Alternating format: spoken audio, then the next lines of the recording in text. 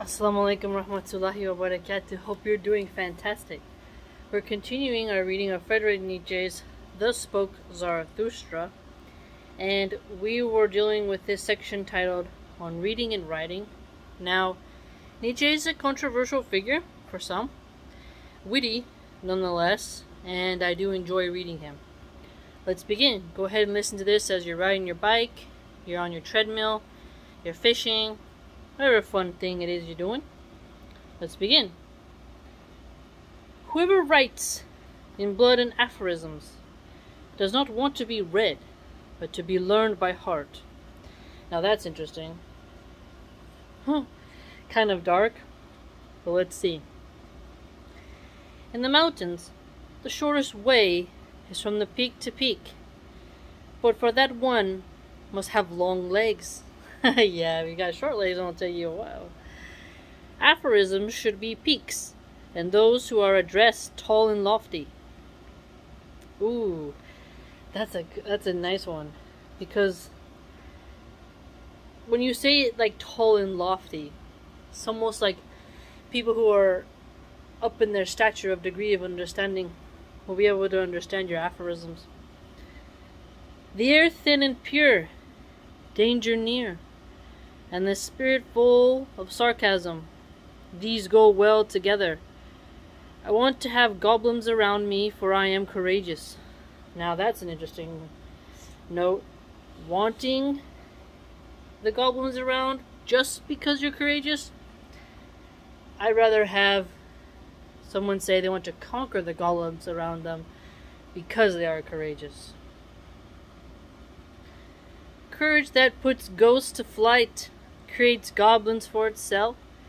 Courage wants to laugh. Oh, that's like the I laugh in the face of danger. Ha ha ha ha. Bravery and courage. But there comes a balance of recklessness if you don't have precaution. Oftentimes, courage can be foolhardiness if you don't make sure to measure it well. Now, if you're creating goblins for yourself, kind of be a bit weak, I'd argue, because you are creating a monster and then slaying it of your own imagination or your own bad behavior. You're creating more goblins than allies. I don't know how that would work out for you. I no longer feel as you do. This cloud which I see beneath me, this blackness and gravity at which I laugh, this is your thundercloud. Okay, notice this. So, the cloud which I see beneath me, this blackness and gravity at which I laugh, this is your thundercloud. So he's laughing at another person's thundercloud that is beneath him. And so, the thundercloud, when you originally hear it, scares you. Crack. If you ever heard some thunder that just shot sometimes out of nowhere, can spook you a bit. But what he's getting at is it doesn't matter. He's not gonna be afraid of your storm, because your storm is beneath him. You look up when you feel the need for elevation, and I look down because I am elevated. Oh, that's a clever one right there. That's a clever one, man. Now, there's what I'm saying. Because think about it. I do both, though. I'll look up at the sky and be like, you know, I think about Allah, think about my existence. But there are times where I'm walking and I'll just stare at the ground and like the whole world escapes and I'll be thinking of something and go off on a nice little reasoning trip. I'm sure you've had that as well. You get lost in thought. But it is quite fascinating where the gaze decides to rest, where it finds comfort in, depending on your mood. Very fascinating. Who among you can laugh and be elevated at the same time? Whoever climbs the highest mountains laughs at all tragic plays and tragic seriousness. Now that one almost reminds me of the Greek tragic plays. Notice this. Whomever climbs the highest mountains laughs at all tragic plays and tragic seriousness. So, you laugh at the good, and you laugh at the seriousness. Because sometimes all you can do is laugh. If you're climbing the highest mountains, you're going to see things. This is a metaphor. It's almost symbolic, right? An allegory. You have a lot going on here. You're going to struggle to get to something. You're going to head on up there. You're going to see things on the way up. And you're going to have to laugh sometimes at things that are quite tragic and serious, in order to keep your sanity and keep on keeping on. Brave, unconcerned, mocking, violent, thus wisdom wants us. She is a woman and always loves only a warrior. Now this is where you get into some really needy stuff here. Now bravery, going into wisdom. I like how he phrased that wisdom is a woman and only wants the warrior. Because the warrior, he has to be unconcerned sometimes, yet concerned at the same time. When he's charging on head first, being brave, or he's in a strategic position, he forgets about sometimes his own risk, yet is always knowing his own risk. When he hears a noise over there or a noise over here, he's paying attention, but he's also focusing. All this pressure of stimulation coming upon him, that he almost becomes unconcerned in some ways. Yes, warriors do have to be violent. Mocking? Yeah, you've seen that. Someone takes the head, throws it on the ground. Someone cuts out a heart. Someone ties a woman's hair to the back of a horse, smacks the horse's bum, the horse drags her through. Others, like for example, Vercingetorix, who led the Gauls when Caesar conquered him. He paraded him naked through the streets, and he was tied. I can't remember if it was on a contraption and paraded, or walking behind the horse. But either way, the Romans, when they had their triumphal parades, would also display captives. So there is an element of mocking there. And even the Native American tribes, when they warred, they'd scalp the other, hold up the tail, the ponytail, whatever, be like, this is it. So warriors do have an element of mocking their enemies once defeated. You say to me, life is hard to bear. But why would you have your pride in the morning and your resignation in the evening? Life is hard to bear, but do not act so tenderly. We are all of us fair beasts, a burden, male and female asses. What do we have in common with the rosebud, which trembles because a drop of dew lies on it? Now that's interesting. That is interesting. Life is hard to bear. He's telling them, why do you have this pride in the morning when you wake up, and resignation in the evening? Could be the sapping of energy, I'd argue. And someone says again, life is hard to bear. He's saying, well, don't act so tenderly. What I think is interesting about that is he's not saying not to be tender, which leads to mercy, but rather not overly tender, which would be a pacifist today, who thinks that you must always be peaceful under every condition, which is definitely a lie. Now when he says fair beasts of burden, another interesting example is the donkey, because he says asses, which is another word for donkeys, and they are very loyal and can take a lot of weight, and they don't make a lot of noise. They hee-haw sometimes, and they're quite funny, but when you pack them up, the donkey is very good as a companion for so many people, for generations upon generations. They are a beast of burden. They carry the burdens of much. And they don't tremble, and their knees don't buckle as much unless you overpack them.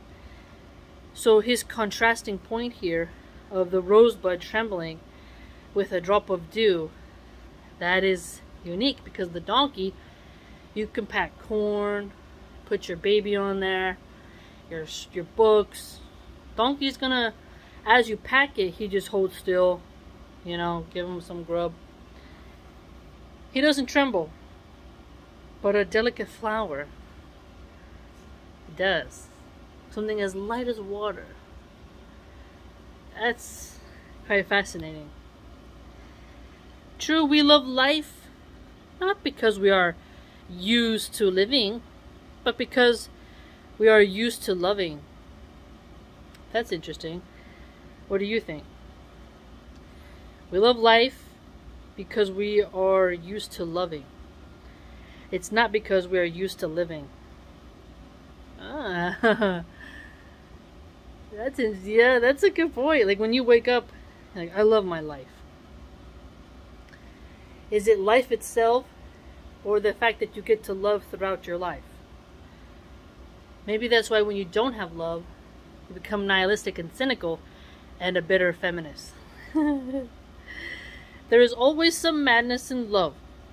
That's, yeah, you really love a guy, you can go mad sometimes. But there is also always some reason in madness. Yeah, righteous indignation, righteous wrath. You can, yeah. There's madness in love and madness in reason. I agree.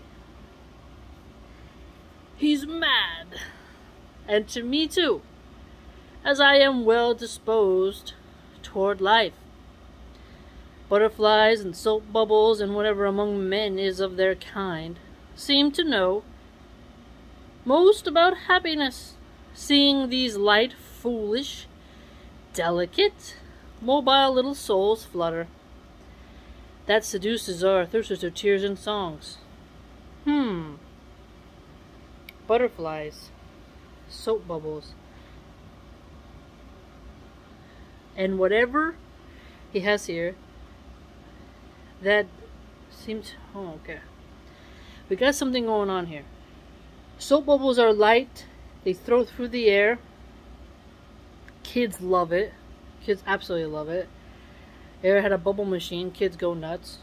Butterflies, I've been seeing some beautiful monarch butterflies, some pretty moths, and when they float, you see them and you kind of feel pity on them. And when some of them go into the road and there's cars passing by, you're like, get out of the butterfly, go back to the flowers. And you don't want to see a butterfly get smushed. Like, people who peel wings off of butterflies are quite cruel. And there's something inside of us, if you're not a sadist, if someone purposely like hurts a little tiny butterfly because they can catch it, you're kind of like, man, that's an a-hole move right there. Like, why you hurt that little butterfly? They're so cute and they're pollinators. So they float, these butterflies, carelessly. They get eaten by birds, but they're floating carelessly through life, and when you see them, you can't help but get a little bit of a perk, especially if it's really beautiful. And kids love it as well. And so when he says, whatever among men that seems to know the most about happiness, a butterfly, does it know much about happiness? You wonder, as it floats from beautiful flower to beautiful flower, gracefully flapping its wings. Makes you think, doesn't it? And this is what he contends Zarathustra is seduced by, which makes him tear up and think of songs. So what moves Zarathustra's heart is whatever brings about, whatever creature or substance, something in that way, because soap bubble isn't a creature, it's a substance, right? Soap and water, right? But something of that way that knows about happiness, that moves him to be emotional. Whereas he laughs at other people's thunderstorms. Quite a contrast. I would believe in a God who could dance. And when I saw my devil, I found him serious. Now this is interesting. A God who dances and a devil who is serious. Huh. Depends on the type of dance, I'd argue. And a devil can definitely dance. Just look at strippers. Their seduction, the way they dance. The way a man can go into a trance and just throw all this money while people are starving. Just because he saw some boobs. That is satanic to me. Thorough, profound, and solemn, it was the spirit of gravity. Through him all things fall. See, that's an interesting thing. The spirit of gravity, through him all things fall. Rather, I would say, the law of gravity, which is controlled by Allah subhanahu wa ta'ala. By the permission of Allah, all things can fall through gravity. But I see the rhetorical thing he did here that's quite poetic. Not by wrath does one kill, but by laughter. Come, let us kill the spirit of gravity. So here, what do you say? That may not make sense at first, but gravity can make you feel weighted down. What goes up must come down. You try to jump, you feel the weight coming down very quickly, right? Your mood, when it feels heavy, laughter will make you rise. And so, you can have laughter that will help you quite extensively. So you will kill gravity almost in your mind through laughter. I have learned to walk ever since I let myself run. I have learned to fly ever since I do not want to be pushed before moving along. So here, that's quite interesting. People say walk before you run. He said, I learned how to walk when I let myself run. Then he contends, he learned to fly since he didn't want to be pushed before moving along. Now I am light. Now I fly. Now I see myself beneath myself. Now a God dances through me. Thus spoke Zarathustra. Now I see myself beneath myself. Light beneath... Well, light emits a shadow.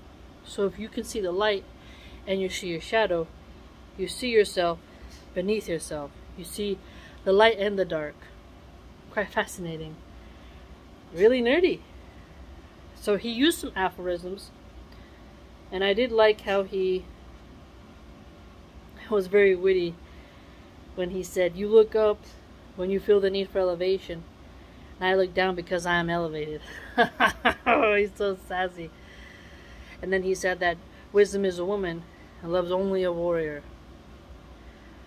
Kind of hints at how being battle tested, being this sort of warrior inside, symbolically and literally, through it you will engage with difficult circumstances. And only through difficulty will you learn wisdom. If life is breezy, how can you ever elevate? Notice when he said, peak to peak, the highest mountains. And to climb the highest mountains is quite difficult. To roam a hill is easier than to climb a peak. So he's connected his ideas quite extensively. That's why he said, in a mocking way, life is hard to bear. What he's telling us is that if you want to be elevated, be more like the donkey. Don't be so tenderly. Don't shake like the rose when a drop of dew gets on it. Don't shake at such a little tiny thing in life, but rather be a beast of burden like the donkey, because humans are more like donkeys than the rosebud. Fascinating.